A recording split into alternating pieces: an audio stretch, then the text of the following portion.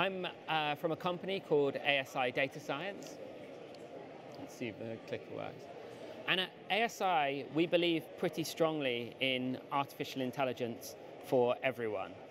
Now, of course, a lot of people say that, so what does that mean, beyond the sort of vaguely pretty words? Well, at the moment, we think that artificial intelligence is the transformational technology of our time, but its value to the rest of human society will only become apparent when it's used in things like hospitals, regular businesses, schools, and governments.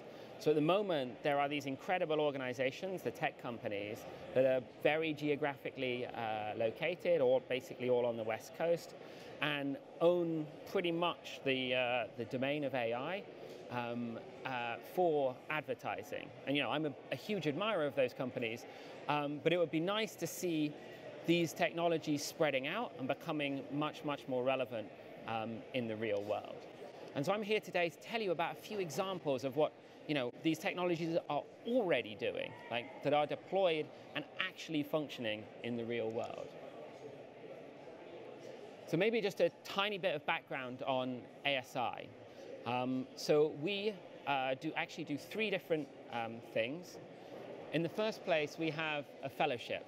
So this is a 2-month program that takes PhDs from all of the sciences and engineering and helps them become data scientists. We get approximately 10% of all the UK's science, engineering, and maths PhDs applying to this, and it's a phenomenal source of talent. So if anyone here is either finishing up a PhD or interested in hiring incredibly talented data scientists, you should definitely come talk to us about this program. The second thing we do is building and deploying artificial intelligence in the real world. We also have a research lab in collaboration with Harvard and UCL, and this is going to have a particular focus on what we call AI safety. So this is making sure that AI is deployed effectively, transparently, in an understandable manner for humans. Now, of course, a lot of people talk about that, but there's relatively little technical research that's going on right now. And so we're going to try and push the bound, or we are pushing the bounds in what's possible there. Finally, we've built Sherlock. So this is the world's best platform for building and deploying models. If you're, AI, like the tools for doing artificial intelligence, things like Jupyter Notebooks, TensorFlow, are incredibly good if you're a hobbyist, but when you come to deploying things in the real world, working in teams of data scientists over long periods of time, with members changing, then obviously the kind of Jupyter Notebook and Dropbox is not going to help. And so we built a tool for people to be able to do that effectively. And so ultimately, what we help organizations do is combine these three things to build capability. So help with the strategy, help with the technology, and then help hiring a team to become incredibly competent at this in themselves. And so I'm just going to talk through 3 small examples of artificial intelligence deployed in the real world, and then finish up by discussing the work we did with the Home Office, which we think is probably the most sophisticated deployment of AI in the UK government, and possibly therefore any government in the world, with the possible exception of like NSA and GCHQ. But here's a very nice example. So I don't know if any of you guys took the train in today, but if you did, you may have experienced some problems with the trains running on time.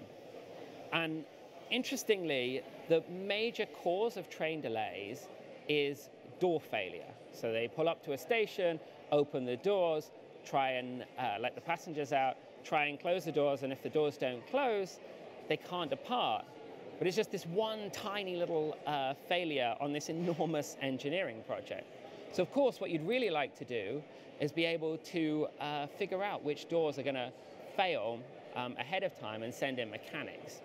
The problem, of course, is that the doors fail about 1 in 10,000 open and closes.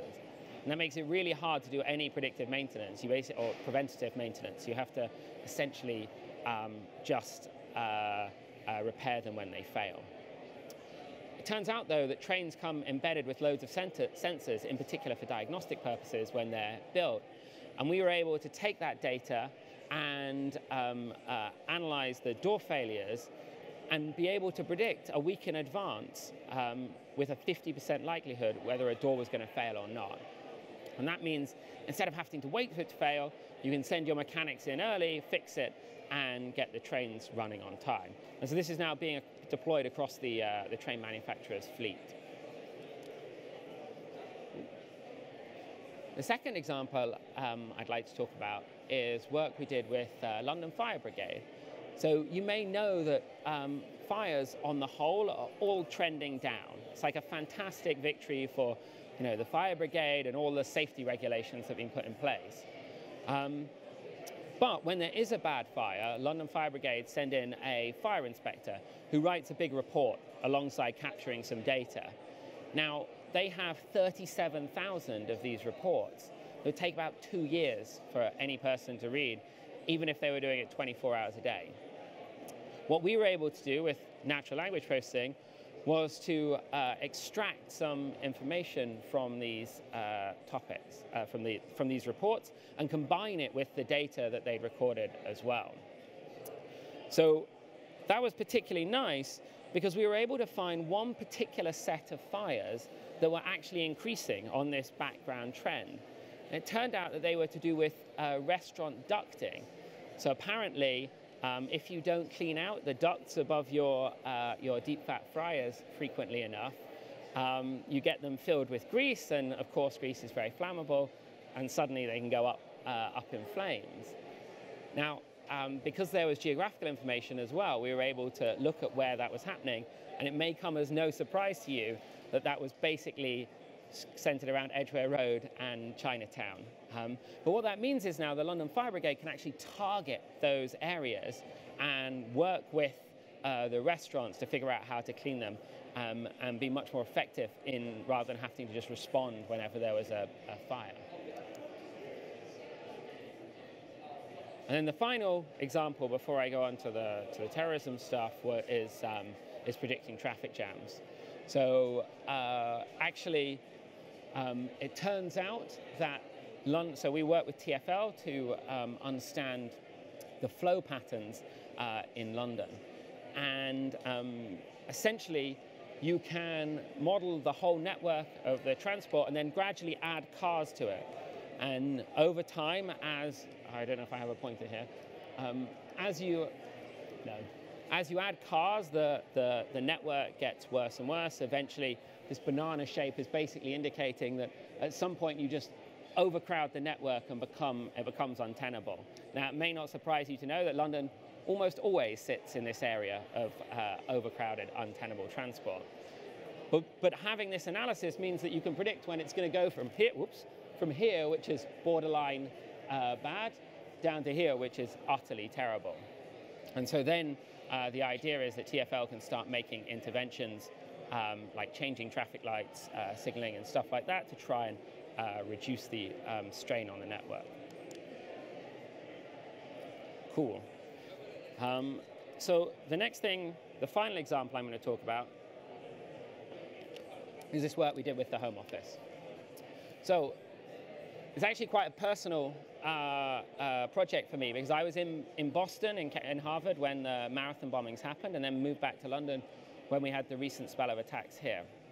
And as you'll know, the problem at the moment with terrorism is less organized cells and more one guy becoming radicalized in their bedroom, renting a van and going on to commit atrocities.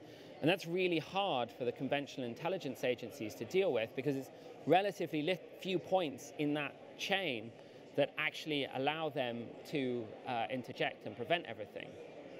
And so what they would really like is to prevent people getting radicalized in the first place.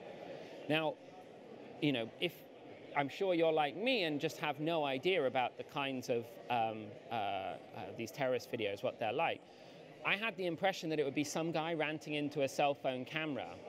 And it's not that at all. It's extremely well branded, like high quality, very poisonous output. Like there's a lot of effort that has gone into making these videos be as effective propaganda as possible. So it's, this is something that the Prime Minister is interested in. So Theresa May has said to the tech companies that they need to take down these videos within 2 hours of them being uploaded to prevent them spreading out across the internet and ultimately becoming an almost impossible problem to fix. Of course, people like to focus on the tech giants, and I'm not saying that they don't have a responsibility, but even if Google and Facebook solved this problem overnight, right, there's 400 other different video sharing platforms on which this content has been found on.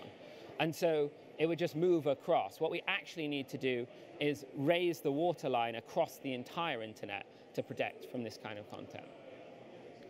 So that was most of the things we said publicly. I'd like to just talk in a bit more detail about the actual work that was done. So obviously there's some things we can't say because of the nature of the work, but I'm going to try and tell you as much as I can. So firstly, I deserve very little credit. This was the team that actually undertook the work. Now, one thing to remember if you're trying to remove content from online is that it has to work at scales that are basically unimaginable. So YouTube gets 20,000 minutes of video uploaded every minute, 5 million videos a day. And so anything has to work at a very, very high accuracy to actually be effective at all.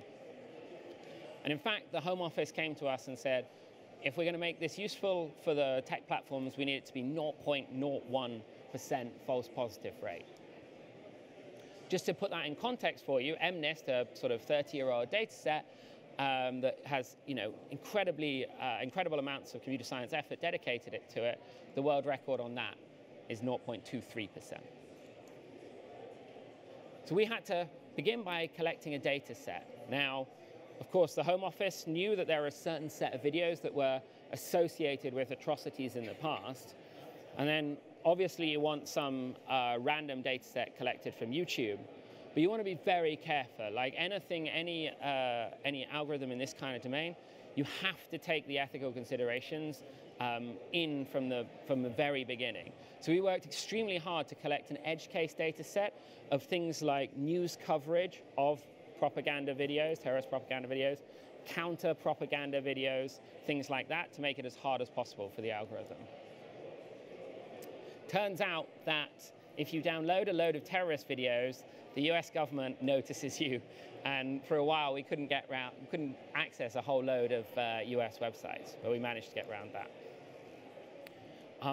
So it may surprise you that we were able to make progress on a problem that the tech companies have genuinely struggled on, and we now know that probably our algorithms are better than what YouTube actually itself has. And the reason we were able to do this was the investment we've made in technology. So we built a platform, Sherlock ML, to make it incredibly easy to build and deploy models. And if you want to talk to anyone about that, we're down in the startup village, and we can tell you much more about it. So after 3 months, we'd got down to about a 1% false positive rate.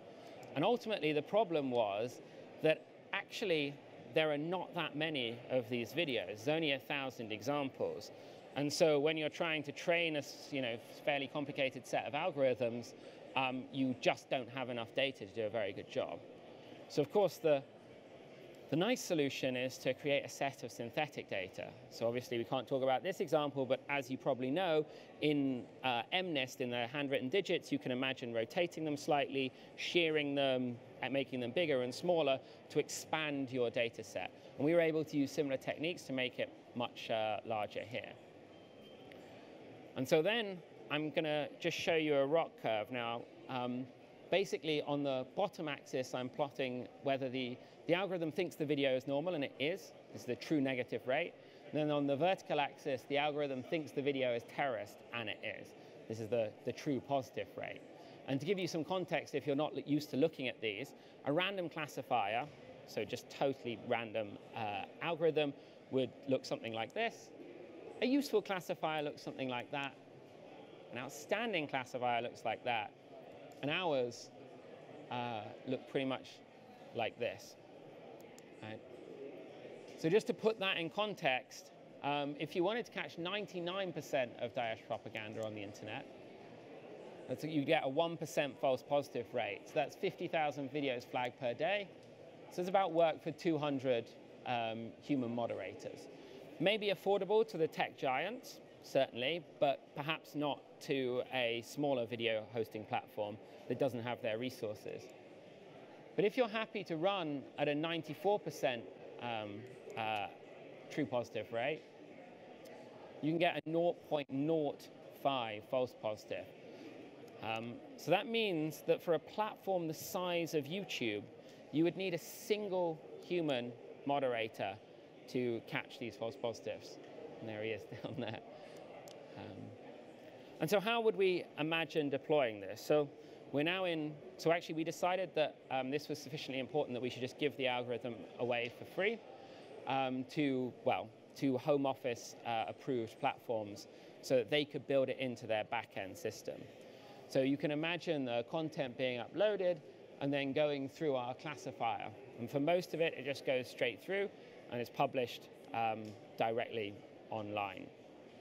For those that are flagged as terrorists, you can then either surface them to a human moderator or ban them. But in either case, basically you can stop a huge amount. The overwhelming majority of videos can be screened and removed without ever hitting the web. And most importantly, all of the terrorist videos could now be removed within 2 hours of upload, which would actually achieve the Prime Minister's target to stop them spreading. So with that, I'd like to thank you for your attention.